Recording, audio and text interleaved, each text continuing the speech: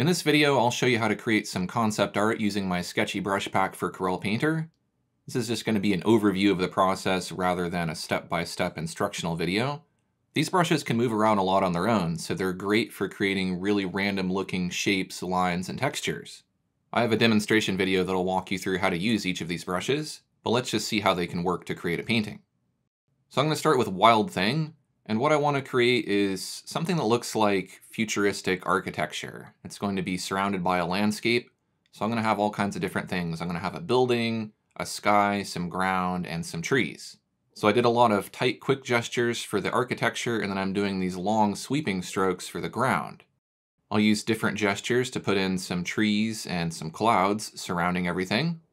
Then I'll select a lighter color, and I'll start to build up the three-dimensional forms just like I would with any other object, using light and dark colors. I'm not working from a reference here, I don't have anything sketched out, I'm literally just letting the brush do the work for me. And it's kind of like when you look at a cloud and you see shapes. You'll begin to see shapes, and then you can add to them and enhance them, though you're never really going to be able to paint very intentionally with these brushes. If you want to confine your paint to a certain area, you can use a selection like I've done here. I'm using random waves to make it look like reflective glass. Then I'll add some texture over everything with Flow Attraction. This is a brush that can use different merge modes, so I can change that to screen to make it lighter or multiply to make it darker. I prefer the look of chaos particles for the clouds in the sky, so I'll swap them out. I'm also using a few different layers here, that way I can experiment without worrying about ruining everything. It also gives me some room to adjust the values to make things lighter or darker.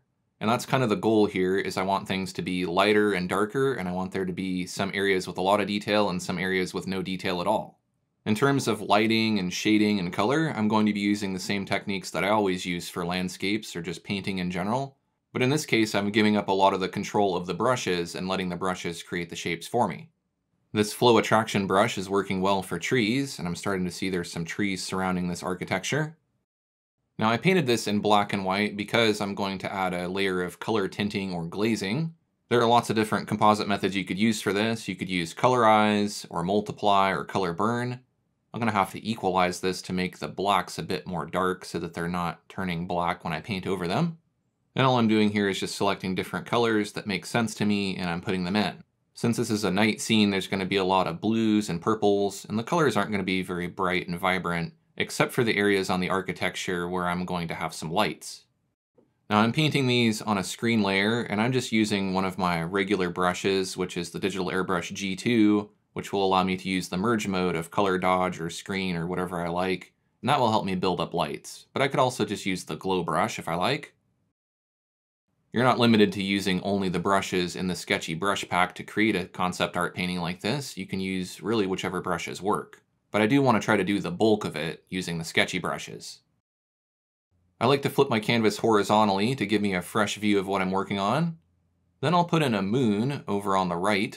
You want to keep in mind the direction of your lighting in your scene so that it matches the lighting of your objects. So right now that lighting is going to be over on the right side. If I flip the canvas again, I'm going to want to make sure to keep doing the lighting on the correct side. My goal here is to incorporate as many of the brushes in this pack as I can, so I'm using Mystic Pen to put in some darker tree trunks, maybe some lighter ones off to the side here. There's a little area on this building that I don't like, so I'm just going to make a selection of it and maybe just kind of paint inside of it to make it look better. Next, I feel like we need some sort of object here in the foreground, so I'll just try to make some random gestures and let an organic shape appear. I want this to look like translucent glass as well, so I'm just going to shade it appropriately. I'm going to make some more glowing action here by using bigger airbrushes, and I'm using screen composite methods. All of this is helping these areas look like light sources. I can also add darker areas using a multiply or color burn composite method. You may notice that some of these brushes add paint depth, which may or may not be what you want. If you don't like the paint depth, you can always try adjusting the lighting to make it look better. But you may want to just delete the impasto by going to the canvas menu and choosing clear impasto. Occasionally you'll see me view this artwork in grayscale. I'm using a keyboard shortcut that turns on a Windows color filter.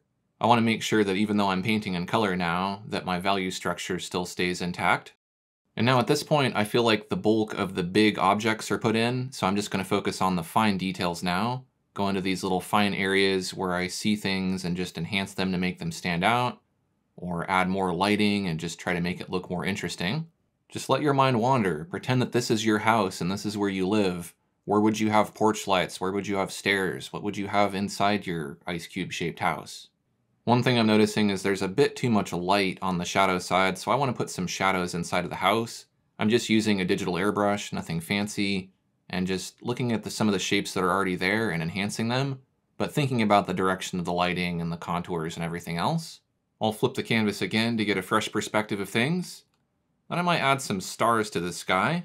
I'll use my pepper spray brush, and then I'll go over a few of the stars to make them glow using the glow brush. While I'm at it, I'll enhance some of the glows around the lights in the scene. I'll also lighten the horizon a bit with a bigger brush, though I want to be careful not to overpaint onto my foreground objects. Probably should have done this earlier in the process, but I didn't know what I was going to be painting. I'm going to make this a shadow inside of this foreground object here. Then I'll add a vignette to the foreground and maybe a bit in the bottom corners. And I'll add a few overlay layers with warm and cool colors. I'll fade them out using layer masks with the interactive gradient tool, and this just helps to make the colors look more harmonious. I'll add just a few more finishing touches because I don't want to over-render this. And I might even remove any impasto since I think it looks better without it. And with that, we have a finished painting. As you can see, the results that I got are far more unique than what I would have improvised had I sketched this out or used a reference. This only took me about 1.5 hours, and in that time, I was able to add more detail than I could have if I tried to do this using my usual painting process. So there you go, that's a demonstration of how to create a concept art landscape with some architecture using my Sketchy brush pack for Corel Painter. You can download these brushes from my website at aaronrutten.com.